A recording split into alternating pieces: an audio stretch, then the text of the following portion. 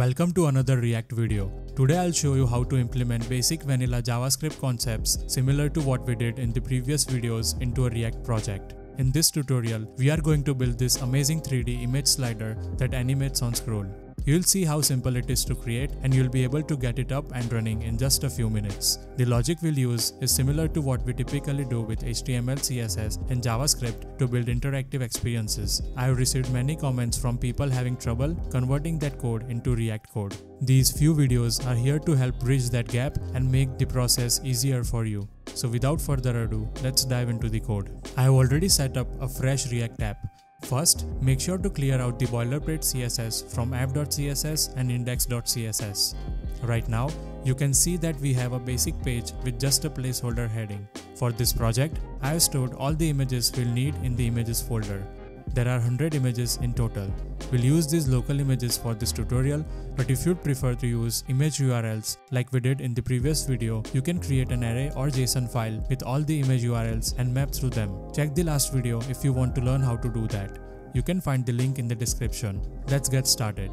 First, we'll create a file called images.js. In this file, I'll import all the images. This isn't the most efficient approach since we have many images, but it's a common way to import the images we want to use. You could use the fetch method to load files from a local assets folder, but to keep things simple and stick to the core topic of the video, I'll stick with this approach. Now that our assets are ready, let's move to the app component and start building our slider. We'll start by adding necessary hooks. We need useState and useEffect from React.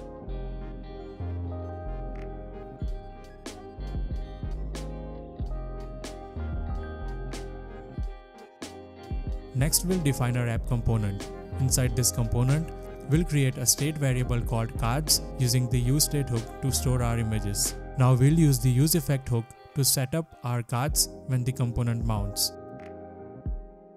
We'll map over the images array to create a new array of card objects, each with a unique ID and image source.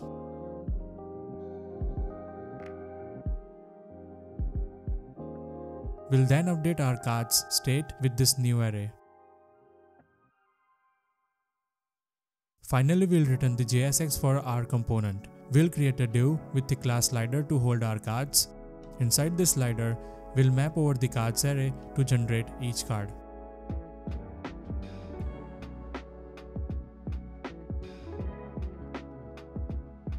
Each card will have an image element displaying the image source.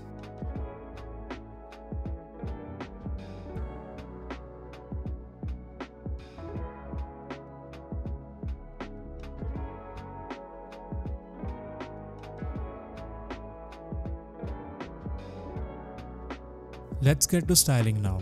First, we'll remove the default margin and padding from all elements and set the box sizing to border box. Next, we'll set the dimensions and background for the HTML and body. We'll make the height much larger to allow for scrolling and set the background to black. Now let's style the slider container. We'll position it fixed in the center of the viewport and use transform to apply initial 3D rotations.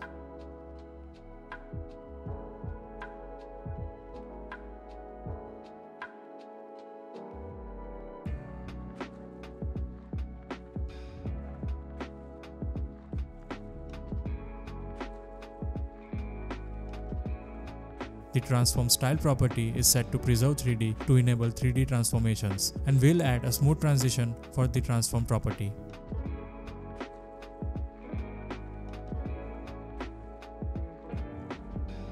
Next, we'll style each card. We'll position them relatively, set their dimensions, and apply 3D rotations.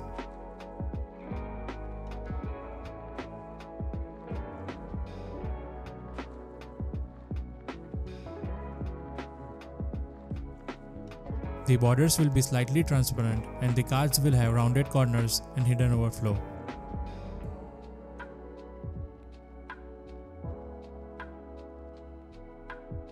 Notice that we set the margin property to -300 pixels for each card. This negative margin helps adjust the gap between images, ensuring they create a seamless 3D effect.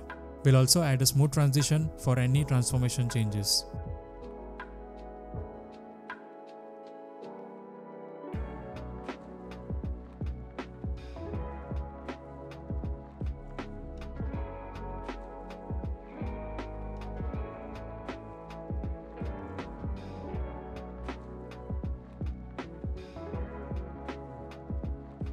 Now it's time to add the logic for the slider animation. We'll create functions to handle scrolling, mouse over and mouse out events to make our 3D slider interactive.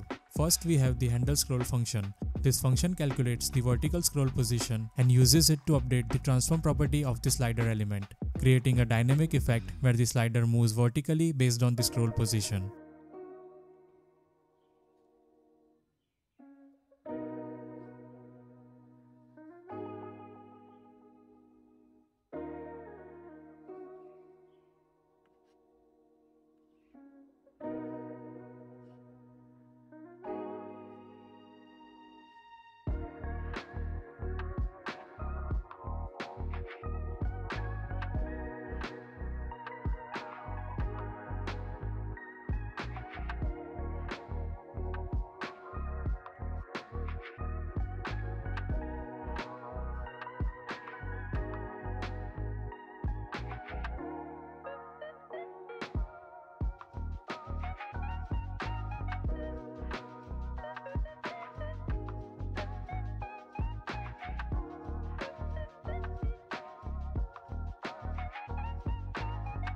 Next we define the handle mouse over and handle mouse out functions.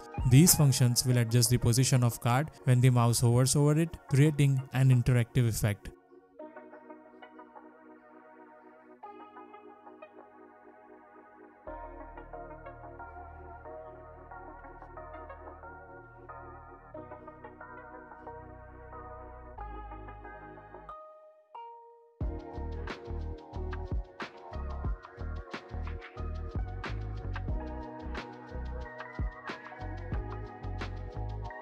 In the use effect hook, after setting up our initial cards, we add an event listener for the scroll event.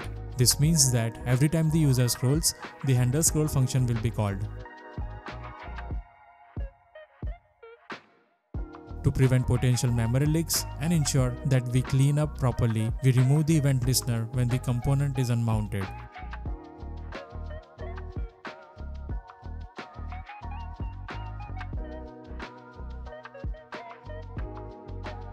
Finally, we update our JSX to include the on mouse over and on mouse out event handlers for each card. This will trigger the defined functions when the mouse hovers over or leaves the card.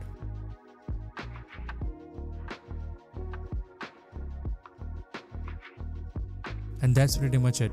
Hope you found the video helpful. See you in the next one.